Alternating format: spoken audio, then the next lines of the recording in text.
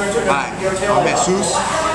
We're here in Fillmore, California at Marcus Cosina Restaurant. And we're here to talk about what we want to see more of. We want to see more of crosswalks so little kids don't get into accidents. What do we want to change? We want to change mostly everything about this town, because there's a lot of accidents going on in the Highway 126, and mostly it's children under the age of 18.